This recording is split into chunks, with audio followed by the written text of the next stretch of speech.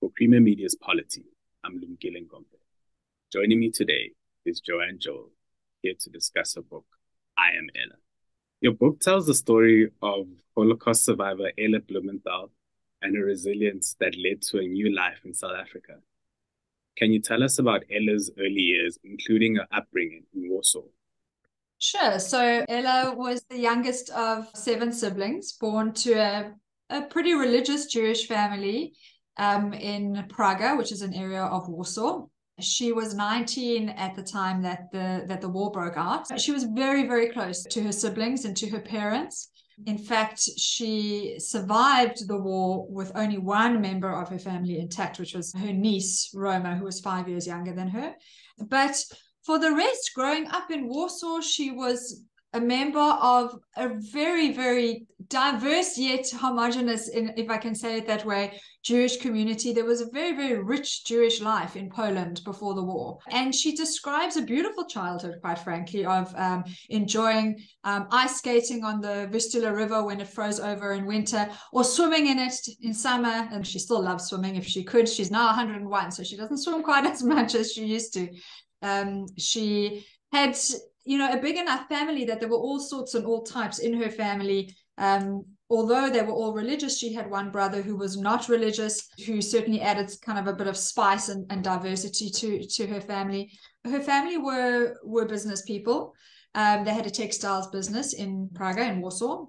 And I think probably from that, she got her own business savvy and business sense and went on to, when she came to South Africa, run a textiles business. It was a happy childhood. It was not one that was particularly laced with danger or anti-Semitism at the time. She has recollections of that really starting closer to the time of the war breaking out. She remembers a beautiful, happy, close-knit family and lifestyle in those years before 1939. Given the tragedies that unfolded in Ella's life, did you expect her to be as forthcoming as she was in your interviews with her? That's interesting. Ella, like many, if not most, Holocaust survivors, for many years of her life did not speak and was silent about the very, very painful past that she had endured. She always spoke to her family, but not to the public until later in life, until into her 70s, really, when she had moved from Johannesburg to Cape Town.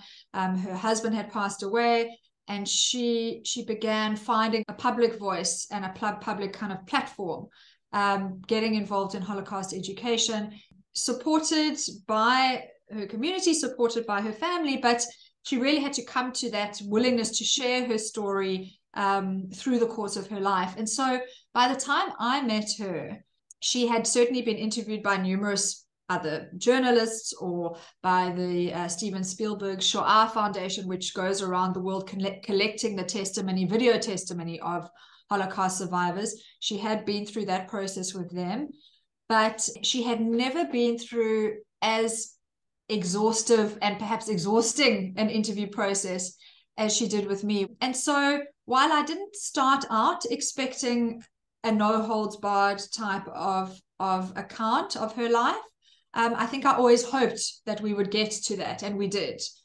Because we had time, because we prioritized our relationship with one another first and foremost, and because she did have some practice in the years preceding our meeting at talking about her story. So I was both surprised, but also not.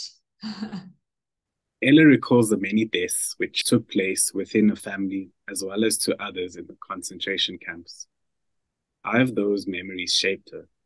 She has made it a personal mission to not only remember the kind of sense of the people, that individual family members that she lost and her community, but to be quite literal about it. So she has written down the names of every single one of the 23 immediate family members who died in the Holocaust, and she keeps them at the back of her prayer book.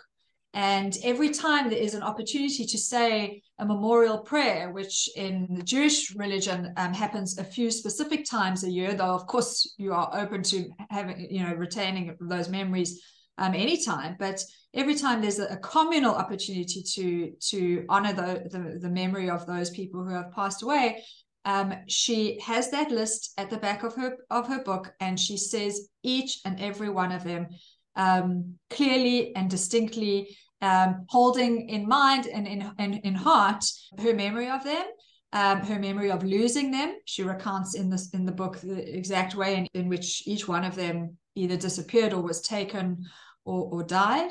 And it's very much a personal and individual loss.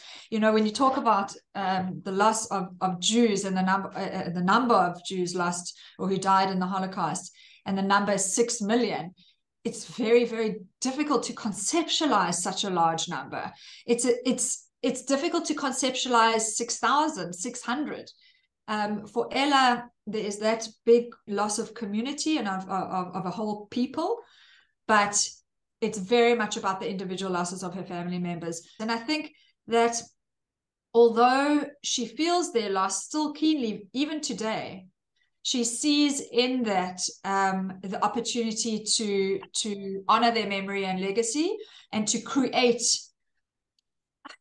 you can say replacements, although you can never replace an individual, but to replace their energetic presence in the world with the family that she's gone on to create since the war. In the book, you write about Ella's experiences in the Warsaw Ghetto and at various concentration camps. Can you describe how deplorable these conditions were for her and others?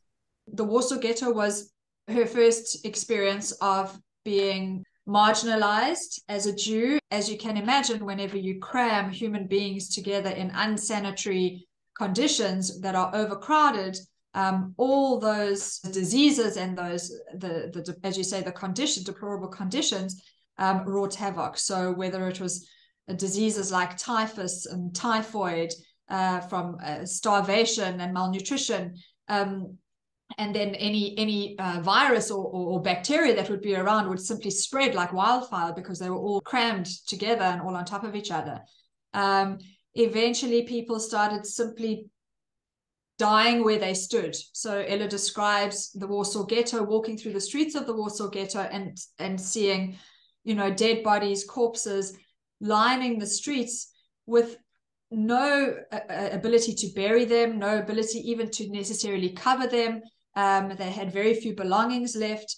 And so they, of course, had to endure the brutal winter seasons of Poland. And then I guess the overheating in summer by comparison. So in fact, this was, if you want to use the term, a natural way of culling the Jewish community, because they would simply die because of disease, starvation, overcrowding, etc. When she was moved to the camps, as they all were ultimately, they were transported there in cattle cars. So they were crammed again, maybe 100 people to a single car, which should have been used to house cattle or animals. And they were crammed together. In fact, many people didn't even make the 2 or 3 day train journey to, in Ella's case, it was a death camp called Majdanek, which is where she first went after the Warsaw Ghetto. And then, of course, the conditions in the camps themselves were almost defy belief. The women were separated from the men, and she had to share a bunk. There were bunks three high, say, and there would be probably about 5 women sleeping head to toe on a single bunk. The question of which bunk you slept on was also really important, because you needed ventilation and you needed to be able to move. And of course, they were barely fed a piece of bread and some watery soup. She describes the soup that they were given, which was really, she said, would have a little bit of rotting vegetable floating at the bottom, and they used to kind of try and hang back in the line so that they could be the lucky ones to get the bottom of the soup pot, because that's where the rotting vegetables would collect, and hopefully they would get a little bit more sustenance that way. If there were ablution facilities at all, they were filthy and communal, and certainly insufficient to sustain the population of the camps. And of course, for a camp like Majdanek and then Auschwitz, which she later went to, and Bergen-Belsen, which is the camp from which she was liberated, there was the constant pumping of chimneys, because after the prisoners were sent to their death in the gas chambers, there were the crematoria, and the bodies were burnt, and there was this 24-hour-a-day belching black smoke that would come out of these chimneys. She talks a lot about struggling with lice, and lice, of course, spreads disease. Yet it was very dangerous to be ill, because if you were ill and came across, presented as ill, if you had diarrhea, if you were getting too thin, if you looked too emaciated, if you had typhus, typhoid, any of these illnesses, you were, of course, simply fodder for the gas chambers, because you would be no good to the Nazis in terms of a labor force. So as absolutely sick as they might have been, and as emaciated and as exhausted and dehydrated and etc. as they might have been, they had to find ways to pinch their cheeks so that the blood would flow to their cheeks and they would look a little bit less pale, or to stand up straight even though they had been suffering from, beatings of whips and attacked by dogs. They had to stand up straight and put their chin up and say, let me live another day, even though the conditions really were not humane in any sense of the word. Can you explain the significance of the Warsaw Ghetto uprising in 1943 and how it affected Ella? In April 1943, the Nazis marched into the ghetto, which was already being depleted of its people who had been sent off to the camps or were dying in the streets. And instead of marching into the ghetto and rounding up the Jews as they would every day, they were met by homemade Molotov cocktails and guns and ammunition, which had been smuggled in from the Polish side, the Aryan side of the ghetto, through collaboration with the Polish underground, in fact. And all the while, this entire time that the Jews had been suffering like this in the ghetto, there was a resistance movement. There was an underground movement who were collecting arms and ammunition, who were trying to tell the Jews the truth of what was happening to their brethren, beyond the walls of the ghetto. I mean, it wasn't like today. The news did not travel in the way it travels today. So for the longest time, people did not believe that humans could send other humans to gas chambers and put them on cattle trucks to transport them. So they didn't believe that this was what was happening to them. They thought they were being sent off to labor camps. But the resistance movement tried to dispel those myths and tell people exactly what they were dealing with.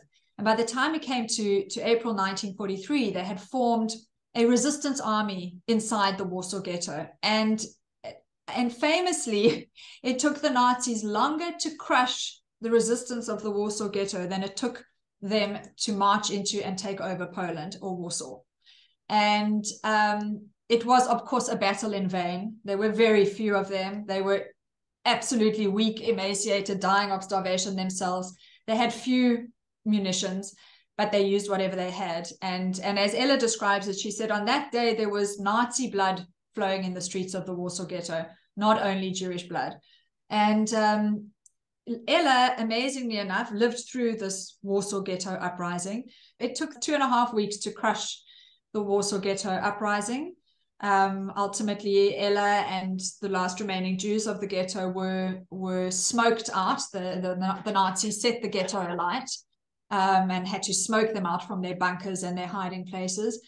And they were then rounded up and sent to Majdanek. But this tragic event was also, a pinnacle of light and hope, because it showed that, we will not go down without a fight.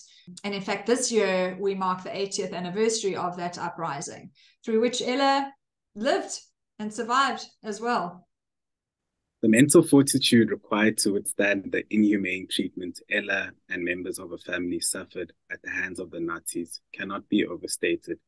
Yet despite this, Ella continues to live a life with a deep sense of pride and love for her family and identity. How important are family and faith in Ella's life? Pivotal. You've actually identified the two most important aspects of Ella's life. It's family and it's faith. On the faith issue, it's interesting because, you know, she's often asked, how did you not lose your faith? It would be completely understandable that you would lose your faith, as many survivors did. And she says she finds it very, very hard to explain. She said it's not even something that ever wavered for her. She said she knew that she had to simply put her faith in God, that he would bring her out of this, that there was a purpose for her to be on this earth, to perpetuate the memory of her family. On the subject of family, again, you know, as we talked about earlier, her own birth family was so close and so important to her and loomed so large in her memory that she realized that her mission on earth, and perhaps some might say it's why she survived, was to keep creating that family and to keep prioritize that family. And both in an immediate sense, her own children, grandchildren, great-grandchildren, and in the sense of her Jewish community family, you know, to stand proud as a Jew, despite having been told by the world that you are worthless, that you are vermin, that you deserve to die, and to instead cultivate a culture in her own family of dialogue, of tolerance, of acceptance of diversity, all messages which have gone on to prove so important, particularly in our country, in South Africa, and of course the world. And it's something that she feels is her mission to impart to the world. She said she lived through the terrible traumas that humans could bring on other humans, and yet she doesn't believe that the answer to anything is to take up arms. She doesn't believe that the answer to anything is to separate in our differences. You know, she's created a family which in itself is pretty large. In fact, she talks about at her 90th birthday, where she looked around the table and she counted the number 23 of her family members who had come to celebrate with her, which was by that stage pretty much everybody, children and grandchildren. And she counted the number 23. 23 members sitting around that table in Johannesburg at the time when she turned 90. And she realized that 23 was the number of family members she lost in the war. And here they were, recreated or occupying space and life and hope, contributing to the world, being valued members of society, simply by being human. And she realized that this was why she survived, and this is what she has, you know, to give, and these are the lessons that she has to teach. And so faith and family are really what she's all about. Anti-Semitism propelled the atrocities suffered during the Holocaust. What is the significance of remembering such a painful past? You know, the oft repeated phrase, never again, is so pivotal to Holocaust education. The terms genocide and crimes against humanity were really coined during the Nuremberg trials as a result of these atrocities. Even though, of course, the Holocaust was different in its scale and in its intent, you know, but sadly, we have seen evidence of other genocides in the world and in history. And I think what Ella and survivors and humanity realized is that it's when we don't remember these atrocities, when we don't interrogate them and really, really pick them apart, that we are most at risk of repeating them. If we don't understand the Nazi ideology of demonizing the other, the kind of immense power and potential detriment of stereotype, if we don't really examine that as closely as we can, despite how painful it is to confront it and to almost reopen the wounds and re-traumatize by interrogating it, if we don't, then we stand in danger of repeating those mistakes. And I think that Ella and survivors like Ella have realized that it is only by sharing their experience and opening those old wounds and showing them to the world that they can really see any potential positive outcome from the trauma that they endured. If they can spread that message of tolerance and conversation and dialogue, and if they can acknowledge the pain and give others permission to acknowledge their pain and their sense of otherness or exclusion or discrimination, then it gives permission to others who sadly might find themselves in a similar position of discrimination to open up and stand up and defy it ultimately. Finally, this book clearly celebrates the triumph of the human spirit. What lessons can society take away from this book? When you think about this book or you look at the cover, you think this is a Holocaust story. It's a Holocaust memoir. And it is, but only in part.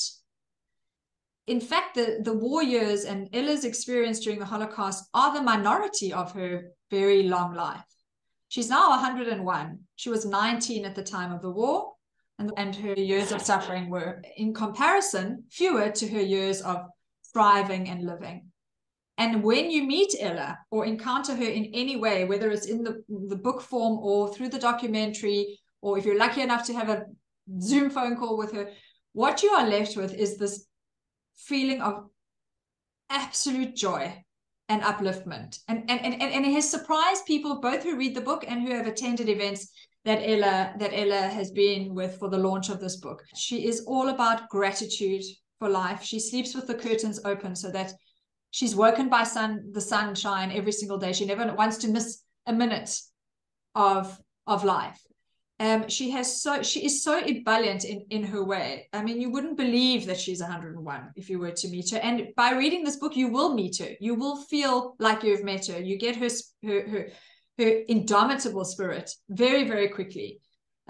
You also get the feeling of the family she's created, because the book includes interviews with her daughter and her granddaughter, and so subsequent generations, to see how she's managed to infuse her family with this absolute gift, really, for seeing life and seeing light far, far brighter than the darkness ever was.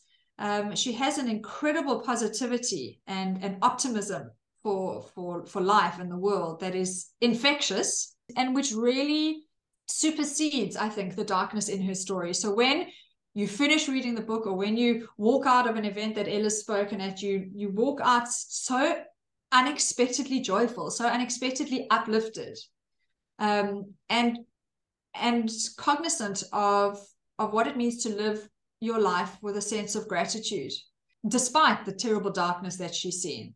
She says she sees so much more light, and that's really, really inspiring. That was Joanne Jowell discussing her book, I Am Ella.